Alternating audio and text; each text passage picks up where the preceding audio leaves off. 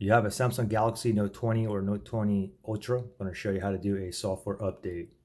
Very, very simple. So first thing you got to do is to simply just go into your settings. You can just swipe up like this.